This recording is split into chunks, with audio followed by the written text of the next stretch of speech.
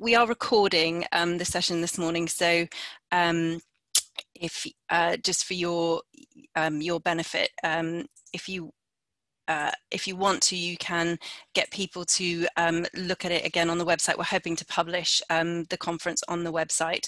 But before we really get going, and I will invite Bishop Rose in a moment just to speak to us and welcome us to the conference. But before we do that, just a bit of housekeeping right at the start. So if you bear with me while I find my mouse and share my screen.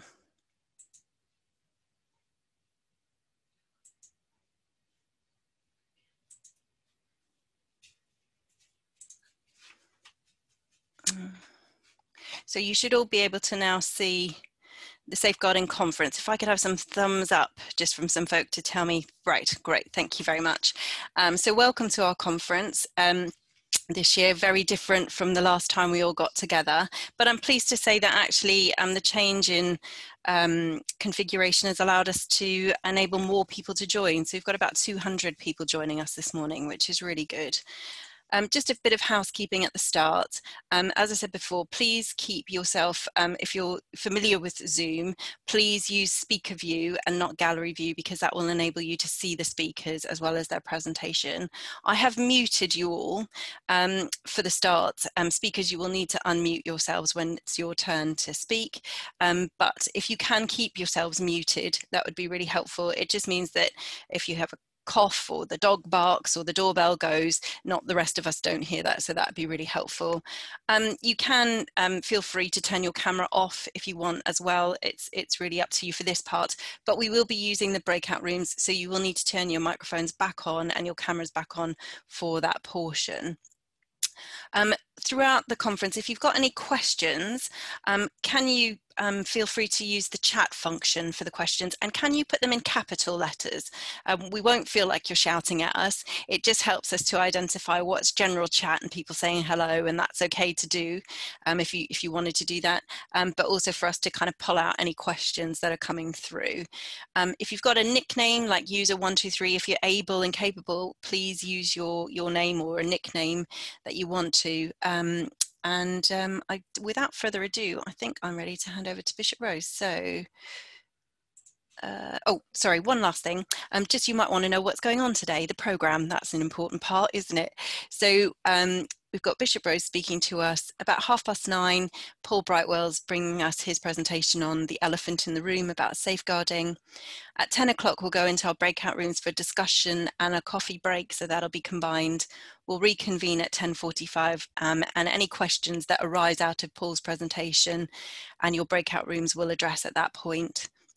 At 10:55, there'll be a safeguarding team update. And then at 11:15 or thereabouts, Katie Harper, our new trainer, is going to be speaking on safeguarding and the online challenge. And we hope to finish shortly after 12:15, between, or no later than 12:30 anyway. So that's how this morning is going to run. I'm going to stop sharing. I'm going to quickly find Bishop Rose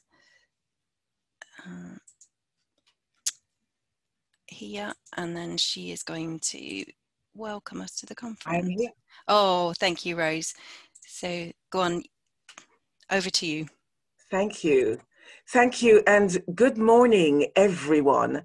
I hope it is a beautiful morning where you are. I'm looking out my window, and although the sky is grey, there is still, for me, a real sense that this is the world that God has created, and we are part of it, and we have chosen today to be together specifically for this annual safeguarding conference. So I want to say thank you for prioritizing this in your diaries. I'm sure there are lots of other things that you could have been doing and calling for your attention, but you have chosen, and I use that words with much emphasis. You have chosen to be here, and I believe if you have chosen to be here, it is because you believe that this is an important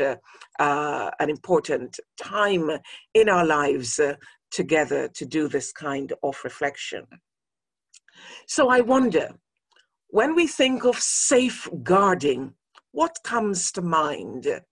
I'm just going to throw up some words.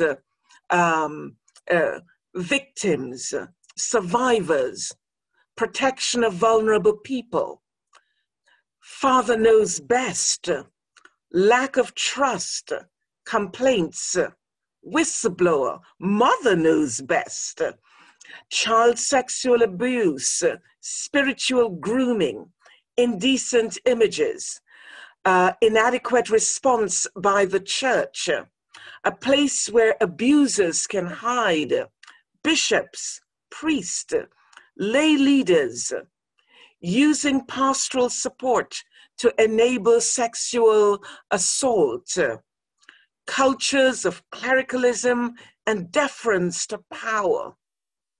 What comes to your mind when you think of that word, safeguarding? I wonder, there's a beautiful passage of scripture which I know only too well.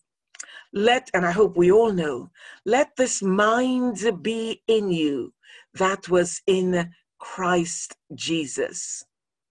The sense of imitating Christ. And also that passage of scripture, for God so loved the world, for God so loved the world. When did these two passages give way to that list that I mentioned before?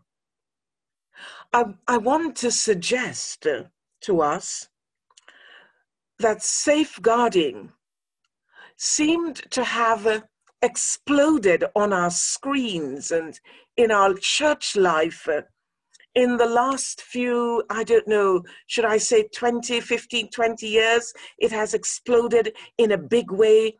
And even more recently, the need for us to have safeguarding advisors and safeguarding individuals in our parishes, in our diocese, nationally. Is it something that has only happened recently, or is it something that has always been with us? The reality is that there has been a need long before it exploded on our screens and became physically there in our mind's eyes. And some of us will be grumbling because this has added huge amounts financially to the diocese cost. And some of us might be thinking, do we really need to be paying all that money? Do we really need to? Every time we ask, do we really need to? Perhaps we might like to remind ourselves of the carnage that a lack of safeguarding has costed to those in our midst. Notice I am not saying what it has costed to the life of the church. I am talking about the cost in the life of the community, the people around us that we are meant to serve, the people around us that we are meant to care for, and absolutely the people around us that we are meant to love unconditionally. And so if we are failing to love unconditionally, if we are failing to care unconditionally, in particular for those who are most vulnerable in our society, and that of course is not just children, but there are adults too, sometimes the very elderly, but all those who are vulnerable. If we are not serving them, then we may as well shut up shop and go home. And I want to say also that we're not just talking about sexual abuse, because that easily comes to mind, and we know the big stories and the big headlines about the bishops or the priest or the lay leaders that flags up as soon as we hear, and we think, we hold our hands up, horror, horror. but actually for us to understand that sometimes the taboos that we have around the sexuality that disables us from speaking to one another openly about who we are and what's happening in our heads contributes to this. But as I said, we're not just talking about that kind of abuse. We're also talking about bullying abuse. And I want to say that since I have been part of the life of the church as an adult, that has been a feature that I have seen. There is no reason for us, not even the reason to say, I want you to know God, for us to beat this into someone else. Not even the reason to say, I don't want you to go to hell. I don't want you to be sinning, and you're sinning, so I'm going to beat you over the head, and you have got to accept my own personal theological view. Oh no. So my brothers and sisters, thank you for being here this morning.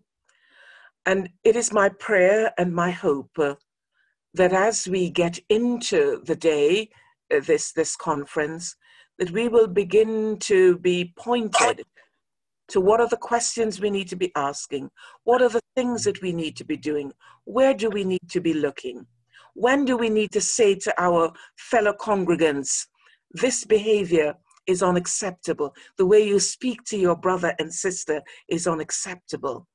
And we will not hide behind the fact that you are a priest or that you are a lay reader or you are the best financial giver in the parish. And so we're going to excuse your behavior. The church must never be a place where we hide and tolerate and collude by our silence. We should be a place that brings joy, that brings comfort, that brings security and safety to all.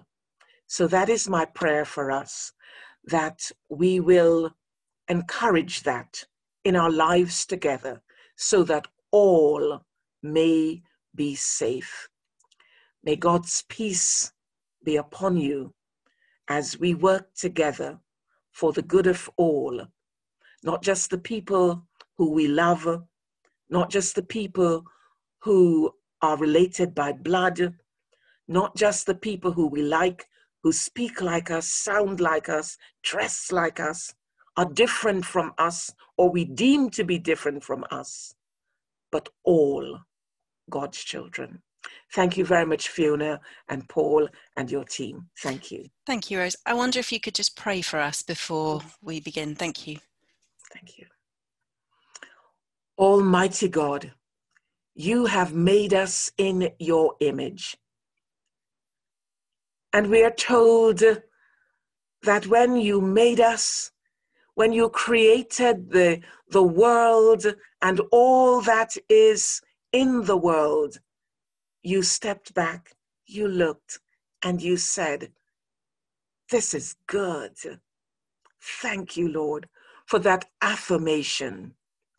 Teach us, Lord, to imitate your love, to imitate your kindness, to imitate the kind of way that you bring us in to the fold, not with judgment, but with love. We thank you for those who are working in this field of safeguarding. And we pray that all your children will responsibly embrace what it means to care for one another in love. Amen. Thank you. Thank you, Rose. If we could, we would all applaud, but we can't. So thank you very much. I'm going to hand over without further ado to Paul now for his presentation.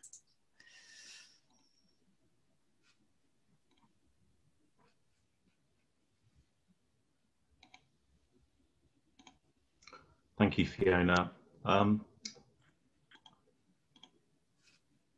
Right, let's start. The elephant in the room, why we sometimes miss safeguarding. The presentation I'm giving today is one that I've wanted to do for a long time and focuses on an area of practice that is not usually discussed in the context of safeguarding. This is about how our brains sometimes let us down when we try to make sense of what is going on and make decisions based on wrong assumptions, even when our brains and thinking are behaving in the way that they are designed to. My interest in this area stems from my background in psychology prior to my career in social work, as well as my even earlier career as a graphic artist, where I frequently use techniques to present a 2D image as three-dimensional. Today is an opportunity for me to pull all of this together. I hope that you find this presentation interesting, informative and relevant to some of the challenges that we all face in our work safeguarding vulnerable people. Firstly, let's take a quick look at just how amazing our brains are. What we can see from this slide is just how complex brains are and also extremely efficient. IBM's artificial intelligence question and answer computer system called Watson uses 750,000 watts of energy compared to the 12 watts used by our brains. Our brains can also store about 2.5 petabytes of data. That's a lot of data. You would need over 4 million CD-ROMs to store that much. Our brains are also subtly different and reflect our own personal experiences. This is a visual schematic of my brain. And if you were to ask Fiona and Karen or Katie, they would all concur that a large part of it definitely seems to be dedicated to obscure sci-fi references. While computers are better at doing specific and well-defined tasks, the best computers can beat the best human chess players and solve complex mathematical equations that were previously unsolvable. One area our brains are much better at than a computer is tasks that cannot be modularized by an algorithm, such as pattern recognition, language comprehension, common sense, and creativity. This includes safeguarding, at least for now. This is one example of how the use of AI is being tested in social work to try to predict which children are most at risk. So far, it isn't doing very well. So let's now focus a bit more into how the brain processes information to make sense of the world around us. As you can see from the information on this slide, our brains do this very quickly and usually very effectively. It does this by using shortcuts in processing that are based on a set of rules that most of the time hold true. One exception is when we process sensory illusions. Sensory illusions are fascinating. They exploit one or more chinks in our brain's information processing systems, and my next slides give some examples to help illustrate this. This illusion is called twinkling lights and works by overstimulating the eye's sensory cells, causing the illusion that the white dots change in brightness.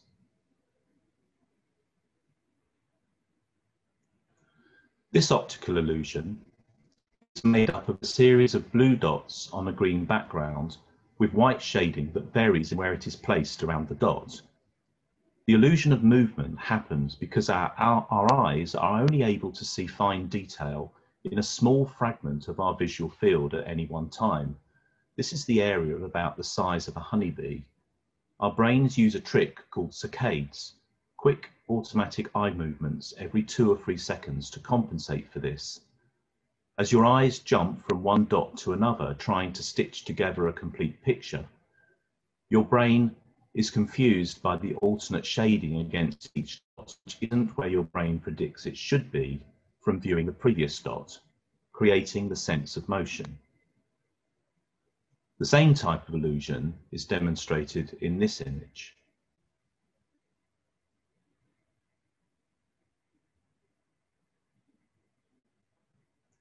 Other types of illusion rely on how our brains make assumptions about depth, color, and shading. In this image, you have two vertical red lines that are perfectly parallel to each other, but your brain perceives them as being bent. This illusion is another example of how depth perception can influence the size of an object compared to its surroundings. Each of the human characters are actually the same size, but the illusion of depth created from the background behind them makes them look different sizes. If you don't believe me, try measuring each character with your finger.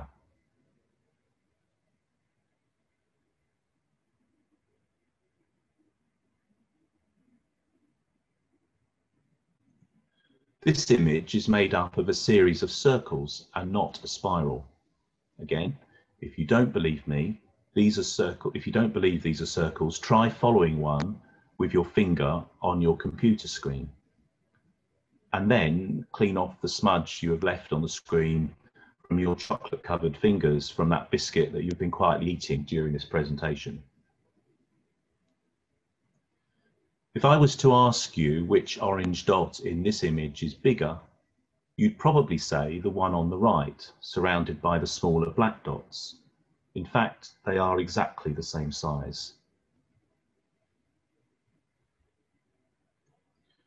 This illusion is based on how our brains can create subjective colours, and a version of it was originally presented on a BBC Horizon programme in 1985. What I would like you to do is look at the dot at the centre of this image as I count up to 10. 1 elephant, 2 elephant, 3 elephant, 4 elephant, 5 elephant. I hope you're still looking. 6 elephant, 7 elephant, 8 elephant, 9 elephant. Most of you should have seen the Union Jack in its traditional red, white and blue as an after image.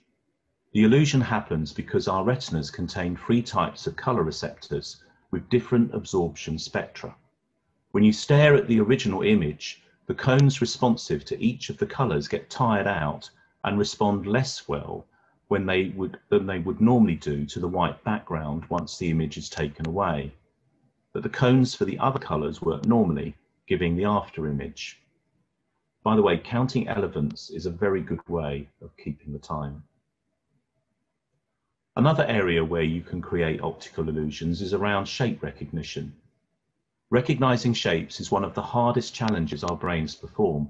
Shapes can be moved, rotated, distorted, obscured, or even be different sizes and colors. Our brains deal with these challenges by using a toolkit of assumptions. Sometimes, however, our eagerness to see shapes can also lead us to seeing them when none are present. Take, for example, the image in this slide. What you probably see is a white triangle overlapping a darker triangle and 3 green circles below the white triangle, one at each of its corners. In reality, there is no white triangle or large dark triangle below it, or circles, which becomes evident when the green circles are rotated. Our brain's predisposition to recognize the shape of a triangle and circles is so powerful that it fills in the blanks and even perceives the white triangle as being whiter than the background behind it. Our brain's obsession with shapes also happens with faces, hands, dogs, and even elephants. We are also primed to recognize letters and words. Take the following, which is a sentence with the lower half obscured. Yeah. Can you work out what the sentence says? Yeah. If you said, "I like jumping to conclusions," you were wrong. This illusions can also be formed from cultural beliefs and assumptions. In this drawing, most people brought up in a westernized country would describe an indoor scene with a window. But if you were to show this image to someone who had grown up in a non-westernized country, they may well be more likely to describe an outside scene under a tree with one of the human figures balancing a container on their head. Our auditory sense can also be fooled by illusions. What I'm going to do is show you a short BBC clip that was part of another Horizon programme and describes one such auditory illusion called the McGurk effect. Before I show the video, I just need to make a slight adjustment to optimise the video and sound. You may see a slight reduction in the video quality, but it's needed to ensure that the video and sound synchronise.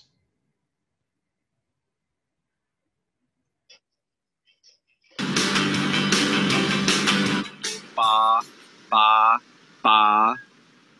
Have a look at this. Ba, What do you hear? ba, ba, ba. Ba, ba, ba. But look what happens when we change the picture. Ba, ba, ba. Ba, ba, ba. Ba. And yet, the sound hasn't changed. In every clip, you are only ever hearing ba with a B. Ba, ba, ba. It's an illusion known as the McGurk effect. Ba, Take another look. ba. Concentrate first on the right of the screen. Ba, Now to the left of the screen. ba. The illusion occurs because what you are seeing clashes with what you are hearing. In the illusion, what we see overrides what we hear. So the mouth movements we see as we look at a face can actually influence what we believe we're hearing. If we close our eyes, we actually hear the sound as it is. If we open our eyes, we actually see how the mouth movements can influence what we're hearing. Ba, ba, ba. It's a bizarre effect. Remember, the only sound you're hearing is ba with a B. Ba, ba, ba, ba, ba. What's remarkable about this illusion is even knowing how it's done doesn't seem to make a difference. Ba. The effect works no matter how much you know about the effect. I've been studying the McGurk effect for 25 years now, and I've been the face in the stimuli. I've seen stimuli thousands and thousands of times, but the effect still works on me. I can't help it. Ba, ba, ba, ba, ba. The McGurk experiment shows us that even when our senses are working normally, we can still make mistakes in interpreting their signals. If this didn't come out well enough for you to see the effect, then you can watch this video clip and others on the McGurk effect on YouTube. What these illusions tell us is that what we see and hear and feel isn't under our conscious control. Even when we know what we are seeing or hearing is an illusion, our minds stubbornly refuse to budge. We need this automatic pre-processing to respond adaptively to our outside environment. But even when our brains are working in the way they are meant to, we can sometimes make mistakes. In the same way the brain uses shortcuts in how we perceive, we also use shortcuts in our thinking that are referred to as cognitive biases. There are many types of cognitive bias, and this slide lists some of the more common ones. These mental assumptions allow us to make quick decisions without too much conscious thought, but they can lead to poor decision making. Each of us will be influenced by these types of cognitive bias in subtly different ways, depending on our personality, the level of social influence we're subject to, and our intelligence and knowledge. One area where cognitive biases rule is the development and spread of conspiracy theories. This is a leaflet developed by the European Union to explain what conspiracy theories are and how they arise. It was published in response to the conspiracies about the coronavirus pandemic. Research is also helping to identify what types of personality traits and characteristics make people more likely to believe in conspiracies, and some of the findings are outlined in this slide.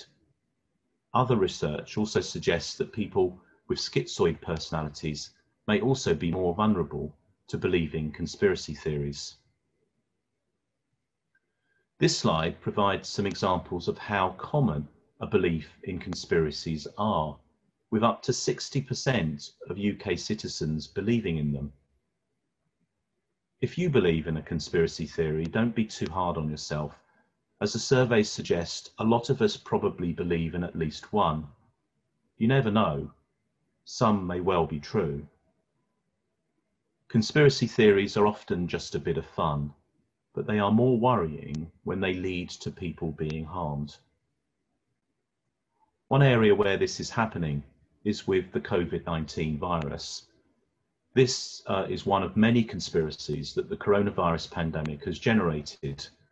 The circuit diagram is in fact an outline of the circuitry for a guitar pedal, but it's currently doing the rounds as the design of a microchip that has been added to the vaccines. Here are some more conspiracies about the virus.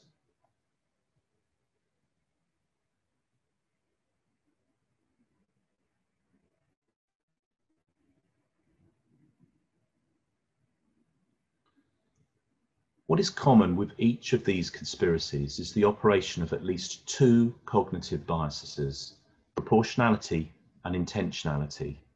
This slide shows how these biases might operate in someone's thinking about how to make sense of the viral pandemic.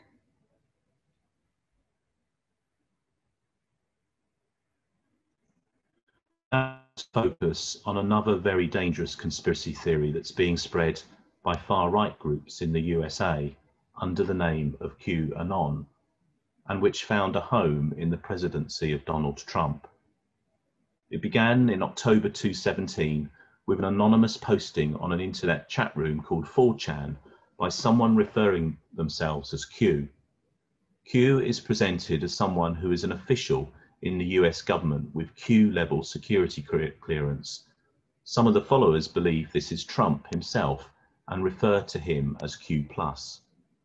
Q claims to have insider knowledge of the existence of a cabal of Satan-worshipping paedophiles, including politicians, the media, and Hollywood actors, who control everything, and that had it not been for Donald Trump, they would have continued to be in control of America. The conspiracy goes on to say that Donald Trump is battling them, leading to a day of reckoning referred to as Storm, which will involve the mass arrest of the cabal leaders by the US military, a great awakening, salvation, and utopia on Earth. QAnon have also tried to influence the US presidential elections and are now a key voice in spreading conspiracies about the coronavirus, including that Bill Gates is responsible for it as part of a scheme to vaccinate the world. Many of the rioters involved in the storming of the US Capitol on the 6th of January are believed to be followers of QAnon, including the woman who was killed. This slide shows a number of different symbols and slogans used to advertise QAnon and their conspiracy. These include "Follow the White Rabbit," which associates the conspiracy to the film The Matrix and the choice the main character in that film, Nemo, has to make about choosing the blue or the red pill in order to see the truth or not. We Go One, We Go All is often abbreviated to WWG1WGA. Trust the Plan to Save the World and Storm is Coming and the Great Awakening are other examples used by QAnon followers. These slogans can be found on t-shirts, badges, and other types of clothing, and a large number of the rioters at Capitol on the 6th of January were wearing clothes with these types of logos on them. You may well see people wearing them coming to your churches, and if so, this will help you understand what they mean. This is a photo of one QAnon follower, but not all who believe in all or some of the QAnon conspiracy are as easy to spot.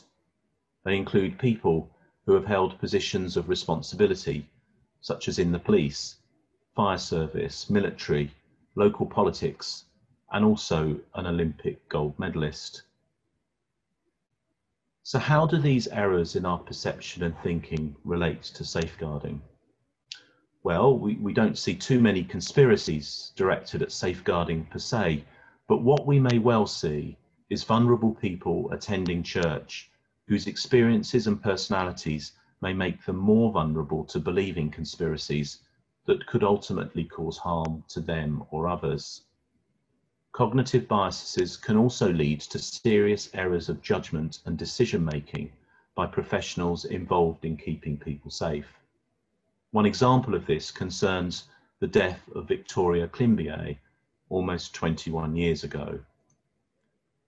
Victoria's death is one of the saddest examples of what can happen when mistakes are made safeguarding. It's arguably one of the best examples of how cognitive bias and failures in decision-making on a multi-agency level can lead to a failure to recognise abuse.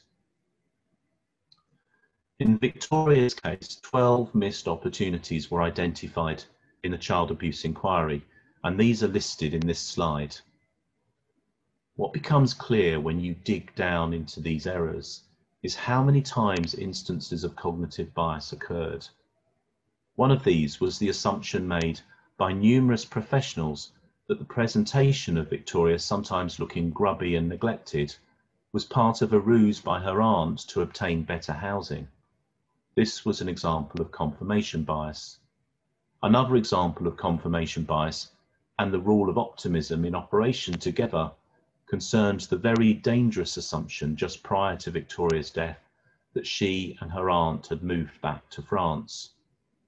There were also multiple examples of professionals failing to pick up the warning signs of abuse, including cuts and bruises, reflecting both the influence of the rule of optimism and failures in pattern recognition. Alongside all of this, a number of organisational deficits can be seen as latent contributors to Victoria's death. This includes failures in effective internal and multi-agency communication, poor supervision, large caseloads leading to staff burnout and stress. Even the office fax machine had a part to play. The failure of the social work to read a medical report thoroughly, which included comments on suspected abuse by the hospital doctor, was in part caused by a faulty fax machine that produced smudged documents that were difficult to read. One of the key messages that Victoria's death tells us is that uncertainty is a constant part of safeguarding. It pervades our knowledge of what has happened as well as what will happen.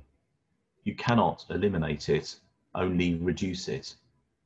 In the final analysis, decisions have to be made in a timely way, balancing the need to make decisions as quickly as possible, often using incomplete information, in the knowledge that that may lead to error, while also recognising that delaying a decision to reduce uncertainty may cause more harm. What I have presented today shows that sometimes, even though our brains are working the way they are designed to do, we are less the ideal model of thought and reasoning proposed by Descartes, I think, therefore I am, and a bit more like by the sailor man. But understanding this and how errors are likely to occur gives an opportunity to learn and improve. The systems and processes that we have in place across the diocese are designed to ensure that the decisions that we make are the best ones possible. The important thing is to ensure that we don't make mistakes that are avoidable because we failed to follow processes designed to keep people safe and help us to recognise when our brain's instincts are getting it wrong. We're nearing the end of this presentation, and I hope that what I have relayed to you hasn't put you off the great work that you do in your parishes across the diocese. So what about the elephants, I can hear you thinking? Is this presentation just another conspiracy, Mr. Brightwell, to distract us from the plight of so many elephants in fear of extinction that they are now hiding in our homes? If you think that, you can come and see me later for a chat. But what I would like to leave you with is one final task: to find the elephant hiding in the picture before the hunter spots him. You have 10 seconds.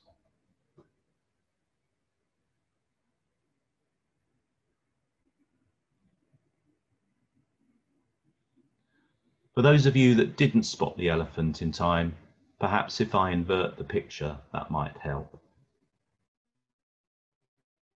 And I hope that you enjoyed my presentation and found it useful. Thank you. Over to you, Fiona.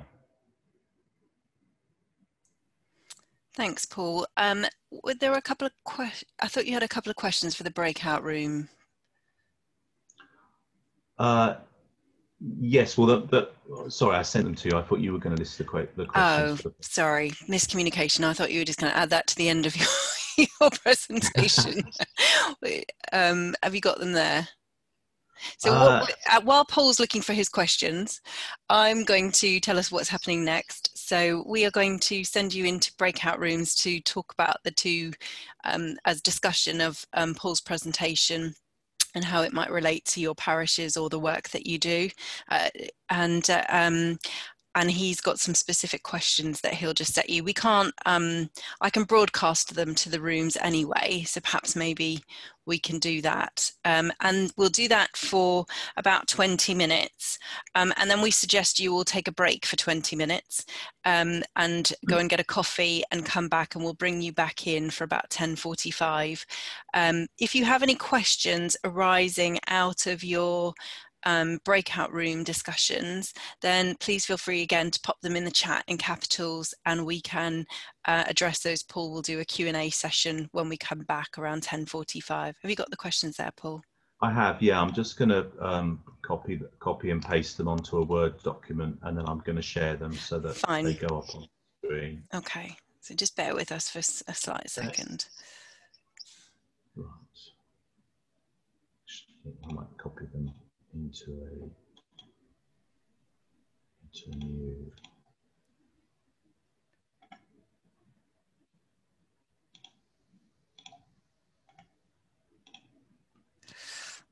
This is when I feel like, as a presenter, you always want a backup plan, and but tap dancing's not really my bag, and I don't sing very well over Zoom, I'm afraid. But just bear with us. No, I won't do that. That's fine.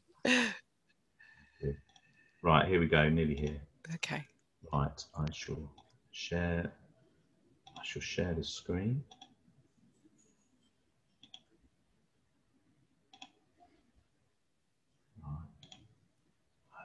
Okay. Here we go. Oh, that's a blank one. There we go. So the question is, how many instances can you think of where one or more of the following cognitive biases have occurred in your church on a safeguarding issue? And I've listed the cognitive biases as the common cognitive biases there that I presented in my slide. So if I just leave that up for a little while, you can just make a note of that, or perhaps take a photo of it on the screen with your phone.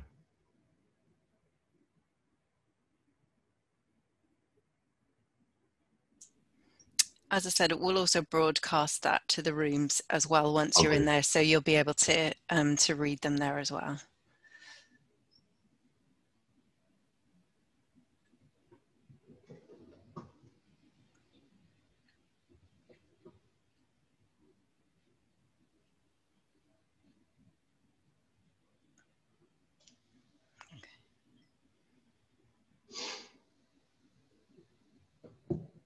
Okay.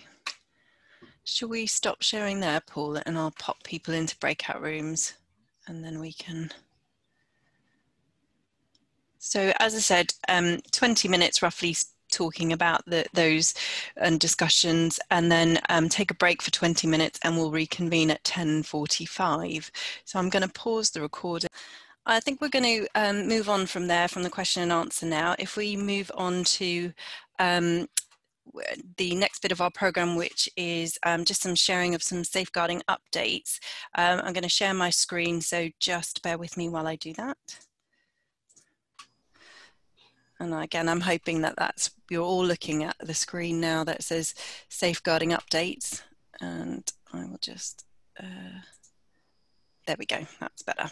Okay, so just a few things to draw your attention to, and I'm hoping, I think some of you were asking some questions in the chat at the same time, so I'm hoping that I cover both of those. If you see me looking to the side, it's because I work off two screens. So I'm not trying to ignore people. I'm just looking at what you're looking at over to my left-hand side here. So a couple of things to welcome. We need to welcome a few new people. One, you'll have already seen Katie. She's second on the list. That's by no way an indication of her importance or how we value her. It was just how I put the slide together. And she's our new safeguarding trainer. She joined us in November, and some of you will have had communication from her already. And I know she'll be in communication with others going forward. But just to welcome Katie to the team, and Paul and myself and Karen greatly relieved when she joined in November to have a trainer back, but also a trainer with Katie's skills and ability. So it's really good to have her with us. And also, we have a new independent chair for the Diocesan and Cathedral Safeguarding Advisory Panel by way of Carol Idden. The role of that panel is a strategic one to hold the diocese to account in terms of how it's managing its safeguarding, and Carol chairs that, and she's been a great addition to the team just in terms of her vision. You can read up about her background, but she is retiring at the end of this month as the Managing Director for Action for Children. So comes with a good knowledge of third sector work, as well as safeguarding and having that kind of safeguarding hat at the forefront, and being strategically minded as well. And we had to say a few farewells as well this year. So at the end of the year, David Kemp and Steve Lillicrap both stepped down as chair and vice chair of the Diocesan Safeguarding Advisory Panel and the executive group, handing over to Carol Idden. And the executive group is now being chaired by one of the archdeacons. And we just wanted to acknowledge their departure and say thank you for all their time and effort and hard work. And one of the questions which was posed in the chat, which I'll address later, is kind of the state of safeguarding within our diocese.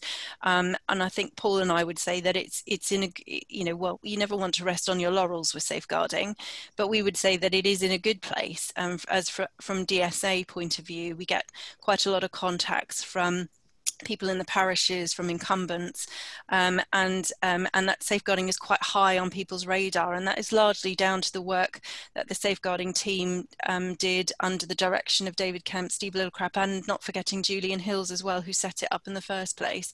And so we were sad to see all three of them go actually at the end of the year, and just wanted to take this opportunity to thank them personally for all the work, hard work, and debate and discussion, and I'm sure sweat and tears that went into some of those things as well.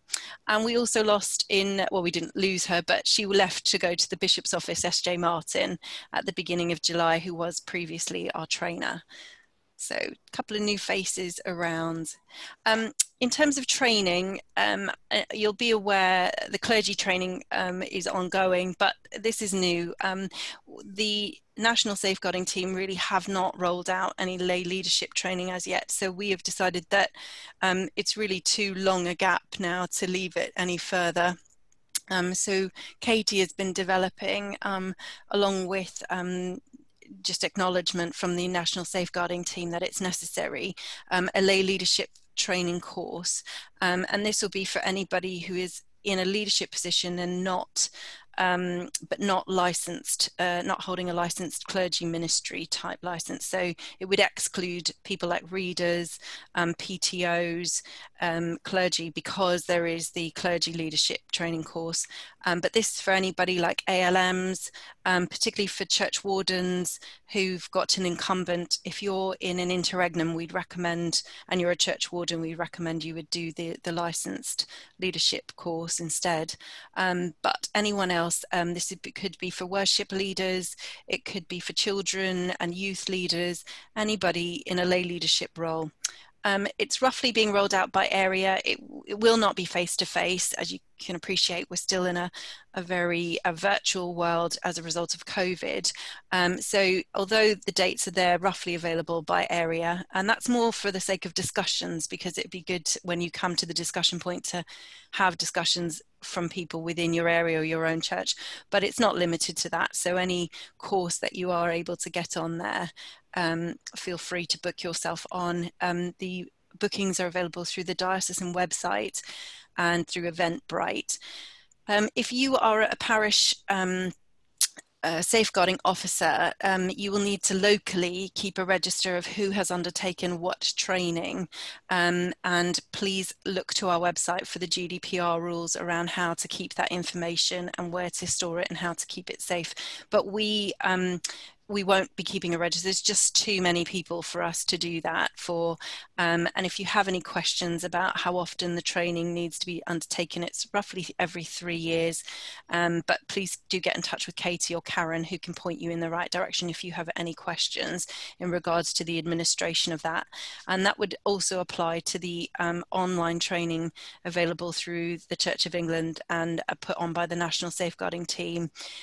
We don't get a register of who's undertaken that. You would need to keep that locally around who's undertaken what training. So I've mentioned the license leadership training. We also, those who need the license leadership training will be contacted by our offices and advised when that's due. We are communicating with the police or in discussions with the police about holding some county lines training, which is really relevant for a number of our parishes, and we will let you know as and when. We're hoping to make that quite widely available, but information in regards to that when it's available will go out via the briefing, and we may well send out a targeted email to those we feel that would benefit from that. I just wanted to touch on the ICSA report on the Church of England and safeguarding. If you want to read the full report, it is available on either the Church of England website or ICSA itself. It was published in October 2020. There are some recommendations that were made to the National Safeguarding Team, and they are being implemented by way of working groups looking at the best way to implement those. But it could well be some time before there are any changes felt on the grounds in terms of parishes. A lot of the recommendations were for national structures anyway, not necessarily for parish level. But just also wanted to make you aware that Canterbury, either myself and Paul and our independent chair are part of those groups who are looking at the changes and having a bit of a voice and an influence on which way the policy goes. So it's always helpful to know that Canterbury's got a voice into those things. And also wanted to just highlight this, and this came out partly before ICSA, but was recommended by them and noted by them. There is something called Safe Spaces, which is a free and independent support service providing confidential, personal and safe space for anyone who's been abused through their relationship with the church or clergy member. And it's been commissioned by the Anglican and Catholic churches in England and Wales. If you need information about how to access that, feel free to get in touch, or you can just Google it. And it's being run by the organisation called Victim Support. So they've got quite a vast amount of experience in supporting victims of abuse or crime. And then just finally, a couple of things. If you have any questions, and if you have any questions off the back of this conference, as I said, it's really, there's too many people in the conference to allow a free-for-all of discussion, and we appreciate that. But if you've got any queries or questions afterwards, just contact us. All our contact details are available on our website. And just a reminder of what our faces look like, just in case you'd forgotten off the back of this. And Karen, very adept at DBSs, so any questions in relation to that and training, over to Katie. And we just wanted to acknowledge, I know it's not the end of the conference, but before, I wanted to say this before we get to that point, really just a big thank you to all of you who volunteer, who help, who have a mind to safeguarding within your parishes. It is as a result of your involvement and your commitment, and so committed that you're here on a Saturday morning, that our parishes are safer places than they might otherwise be. So really want to say a big thank you to all of you for giving up your time and energy. And we recognise that it doesn't, things like this don't come at zero cost. Even if you're volunteering, it comes at a personal cost of giving up of your time and your own energy. So thank you very much. So I'm going to stop sharing. And I am now going to hand over to Katie. If you have any questions, again, just pop them in capital letters into the chat. And while Katie's doing her presentation, if there's anything coming up, we can address that afterwards. But I'm going to hand over to Katie now, who's going to give us her talk on online safety. Okay, good morning. And I was just going to say it's wonderful to see how many of you are here today, but actually probably it would be fairer to say it's wonderful not to see you, because it makes it much easier for me to present, much less scary than a room full of people. So I am going to share my screen now. Who would have thought this time last year that the conference would be online like this? Share. Okay.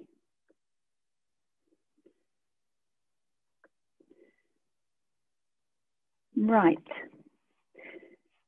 As this is the world we're living in at the moment, we thought it would be a good idea to just go through a few points that are pertinent to the way we are running our churches at the moment.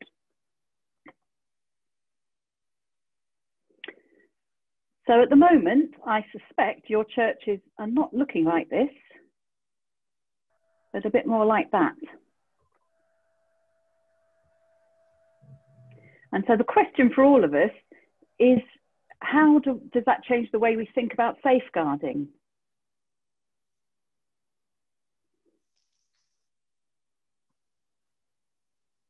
Goodbye. All right. Talk to you guys tomorrow. Bye. See you guys.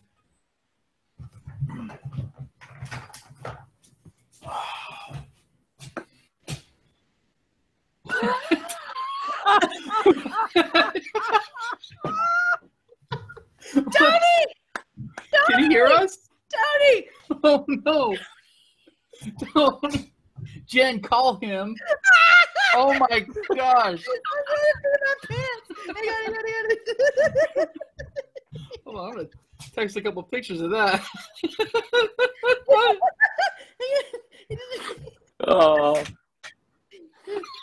Oh. Oh boy. What's up? Tony, I can see you when you're We can all see you.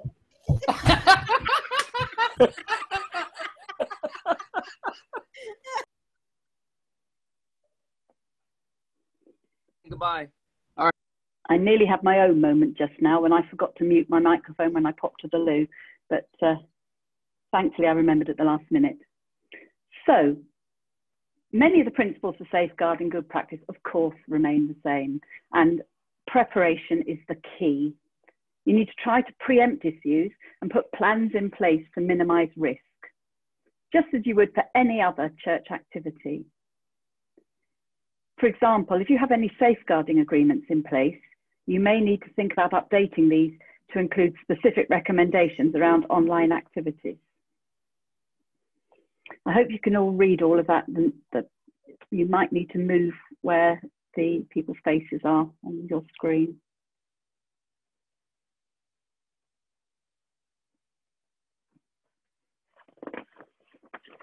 For those of you who've got activities going on with children online, you may need to consider some of these points.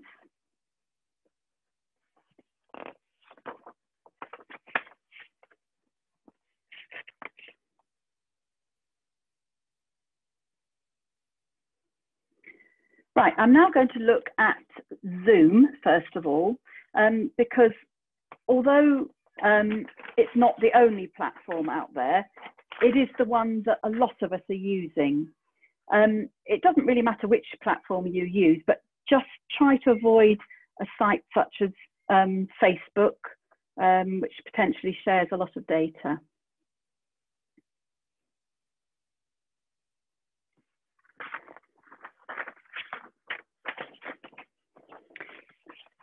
This cartoon is particularly pertinent to me at the moment. I hope you can't hear it, but there is a cat meowing loudly outside my door.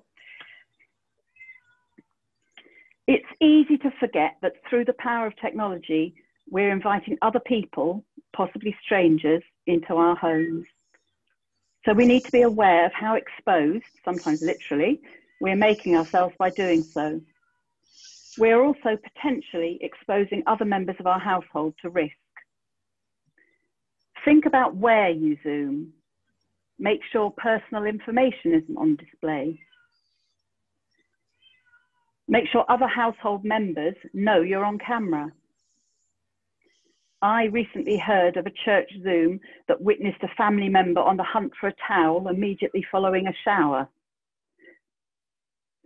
We can develop a full sense of security by getting to know people in the online world, and we need to apply the same rules we would use when we get to know people in the real world. So here are some top tips for Zooming. Hopefully you all know what Zoom bombs are. They're thankfully less common now because of the use of the waiting room feature, where people not invited to Zoom sessions come in and disrupt what's going on. It happened at the beginning quite a lot when people were using them in schools.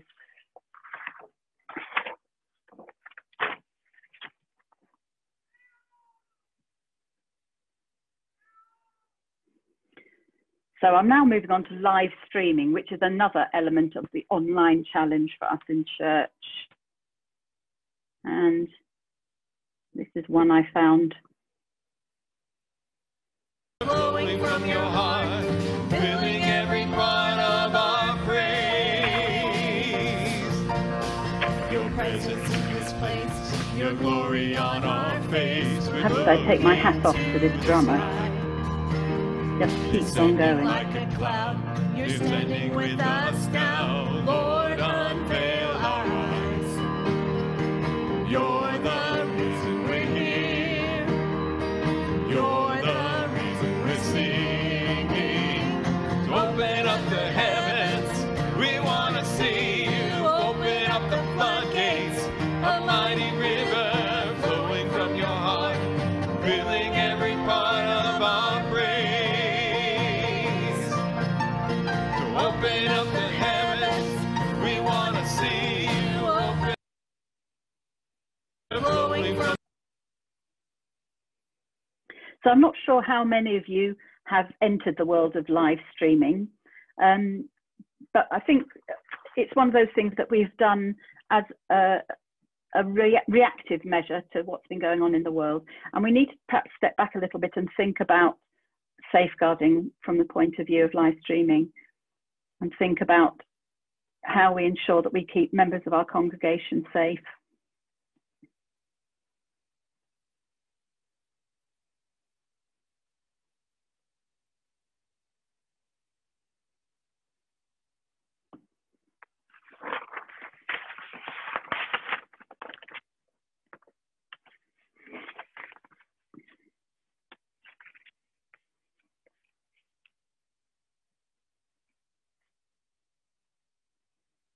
Now, this whole online lark has meant that we've all had to become experts fairly quickly.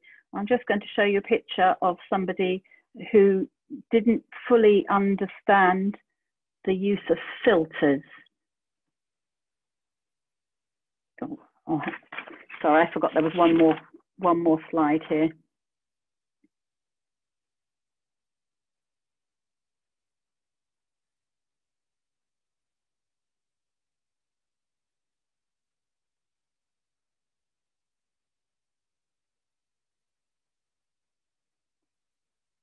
Here. Unfortunately, this chap kept these googly eyes on for the whole of his service.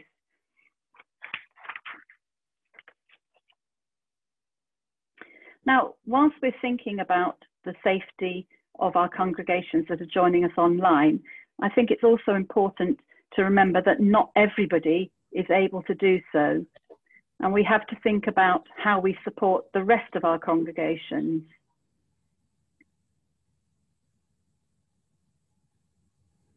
And I'd like to give you a few minutes now to just discuss in your breakout rooms what it is that you are doing in your church. First of all, what are you doing to keep your church going in these times?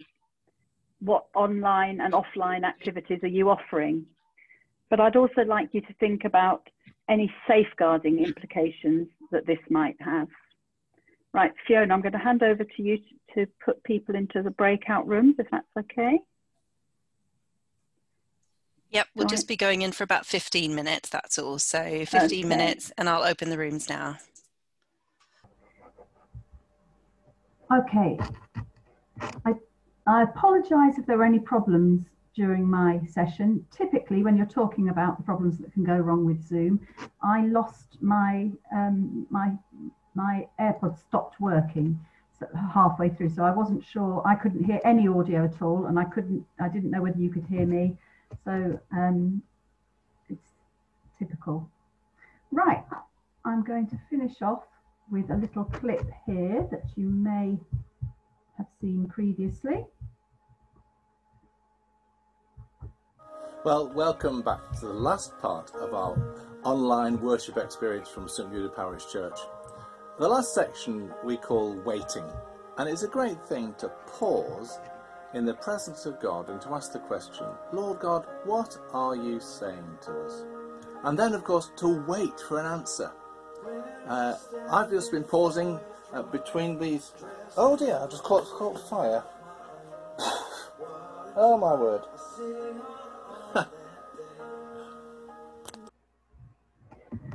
Well, I hope you're still on fire for Church Online, and I haven't extinguished your spark of enthusiasm.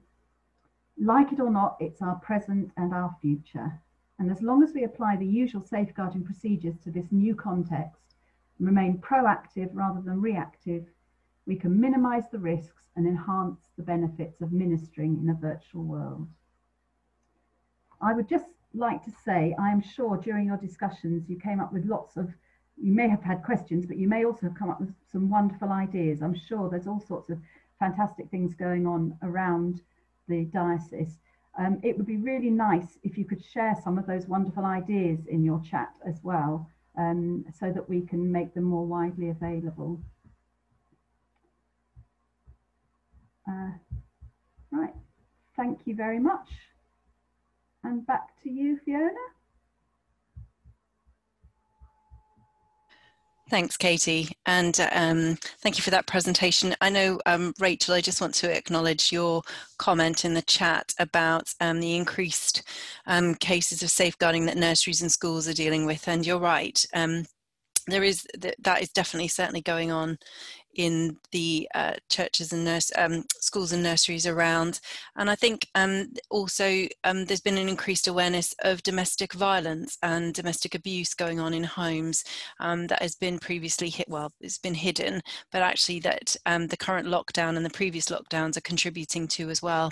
And issues in mental health. I think there's been lots, there was a comment earlier in the chat about acknowledging that after lockdown and sort of as we start going into the recovery and reconstruction phase of this crisis, because at the moment we're still in the response phase of the crisis, but as we move forward, that we will need to be acknowledging people's mental health, their emotional well-being, and it may be something that we look to, but I think as churches it will be something that you'll be increasingly aware of within your own context about how folks in your community have or have not been able to manage the ongoing stresses and pressures. So thank you for that. I'm just checking if there is somebody's making a comment about Lorraine from the Living Well about just letting people know in Zoom or similar technology in advance if you're going to be visible to others. So unlike live streaming, so if you record it, that they're happy for their images to go out, and that's a very good point. And David also about lockdown creating further vulnerabilities and for those unable to access technology, and parishes thinking about their contact lists and how they adjust those to cater for that as well. So just important to remember all of those points going forward. I'm happy to report that we are an hour ahead of schedule for the conference. And as a result of that, well, not as a result, but actually I'm going to invite Bishop Rose to just give some final comments. You have to bear with us. We sort of anticipated timings and seeing how it would go, and we've given you an extra hour on your Saturday morning. And before Bishop Rose just speaks to us finally, I just wanted to say thank you all for coming and for making time this Saturday. I know, again, I've thanked you once, but I wanted to say again, you know, our job from a diocesan safeguarding perspective would not be possible without the eyes and ears on the ground, and we can't be in all, you know, of the over 200 parishes that exist within the diocese. So it's down to volunteers and folks like yourselves bringing things to our attention and raising issues that means that our diocese is a safer place to be. So I wanted to say thank you once again. But I'm going to invite Bishop Rose just to make some concluding remarks and pray for us just before we finish.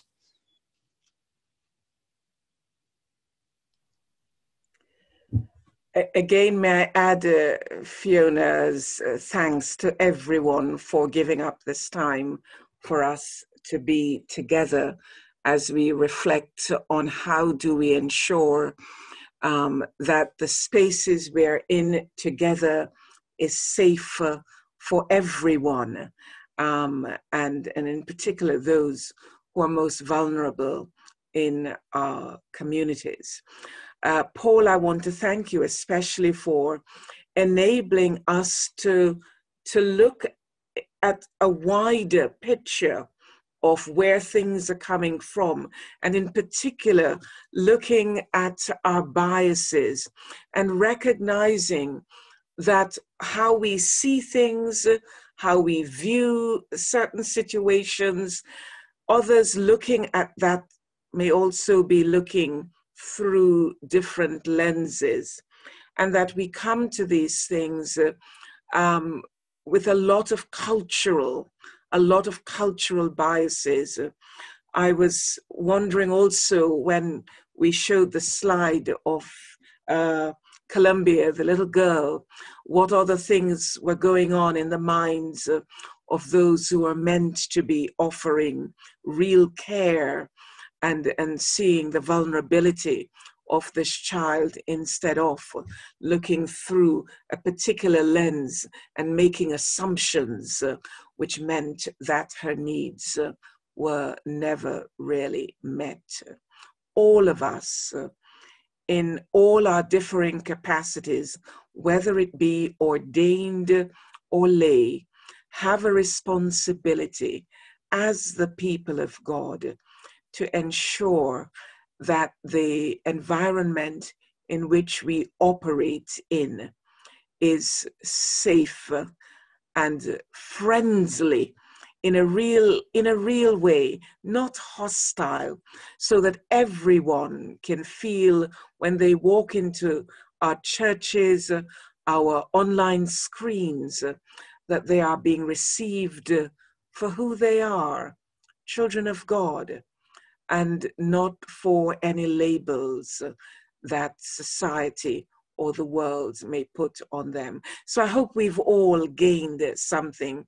And I'm personally going to be re-looking again at Paul's contribution to make sure that I can fully embrace, appreciate, understand, and put into action what I have learned from this morning.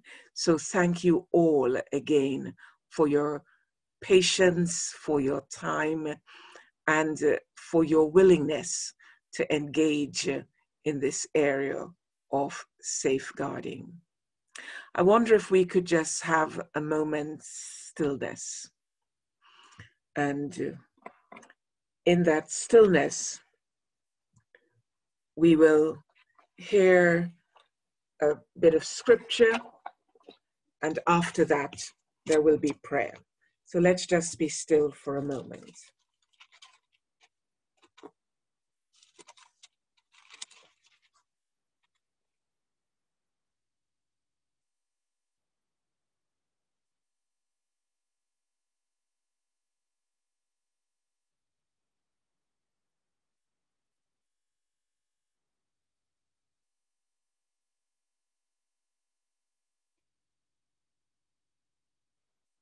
I'm sure you have heard the term dwelling in the Word.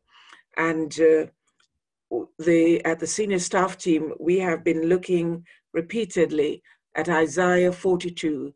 So I share some verses from that passage with you now. Here is my servant, whom I uphold, my chosen one in whom I delight. I will put my spirit on him, and he will bring justice to the nations. He will not shout or cry out or raise his voice in the streets. A bruised reed he will not break, and a smoldering wick he will not snuff out. In faithfulness he will bring forth justice. He will not falter or be discouraged till he establishes justice on earth. In his law the islands will put their hope. This is what God the Lord says, he who created the heavens and stretched them out, who spread out the earth and all that comes out of it, who gives breath to its people and life to those who walk on it. I, the Lord, have called you in righteousness. I will take hold of your hand. I will keep you and make you to be a covenant for the people and a light for the Gentiles, to open eyes that are blind, to free captives from prison, to release from the dungeon those who sit in darkness. I am the Lord, that is my name. I will not give my glory to another, or my praise to idols. See, the former things have taken place, and new things I declare. Before they spring into being, I announce them to you.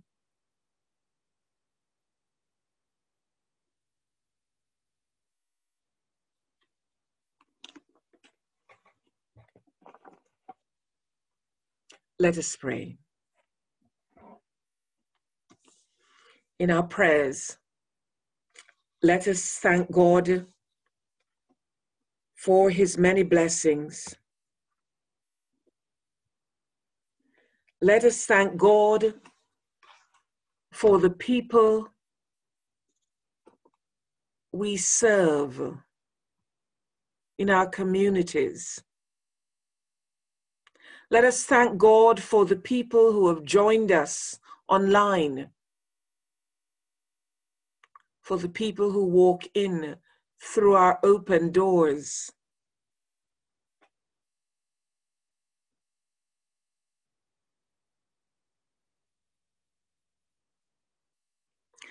And let us ask God to lay on our hearts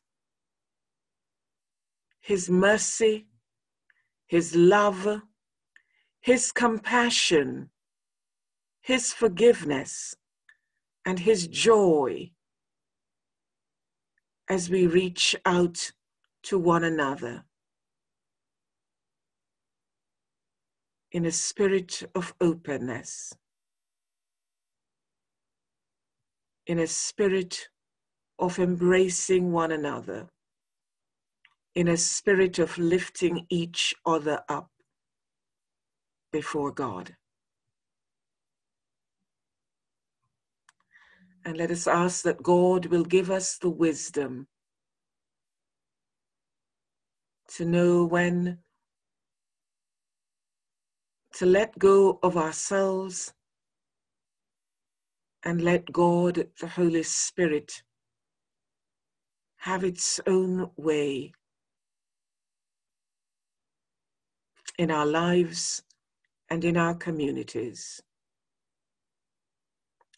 Let us pray for Fiona and Paul and all the team in safeguarding in our diocese and nationally. Let us pray for wisdom and understanding in the various tasks and cases presented to them.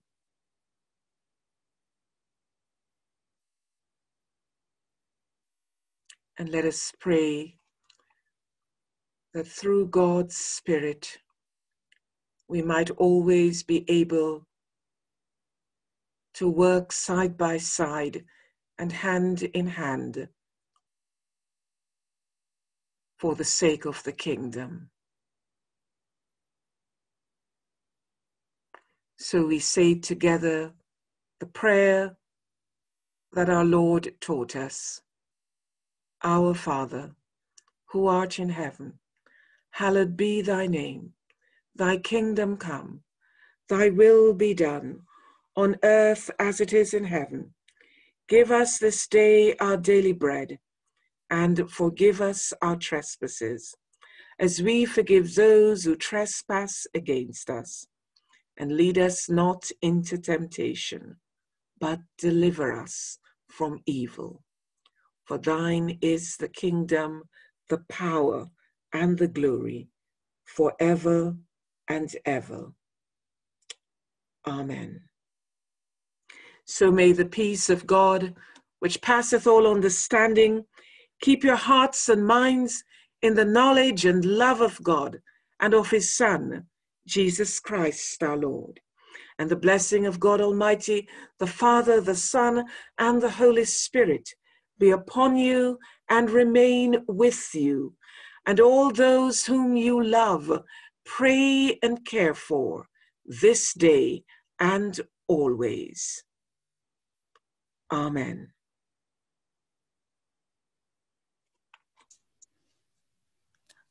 Amen. Thank you, Rose. Well, that is the end of our conference. We will keep the video going for a little while.